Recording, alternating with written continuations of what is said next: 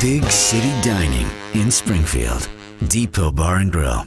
A two-vehicle rollover-head-on crash in Springfield sent one of the vehicles over a curb, down an embankment, and into a roll Monday afternoon. The crash occurred on Tom Austin Highway at Ruth Street, right next to Sonic, around the lunch hour.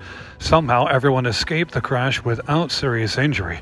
Both vehicles, however, sustained heavy damage and will likely be totaled. The cause of the crash was not immediately apparent, and Springfield police have not released their findings, but it is clear that both vehicles collided nearly head-on. Officials at the scene told Smoky Barn News that after the initial impact, the Jeep went over the curb into a roll and just about into the Sonic parking lot.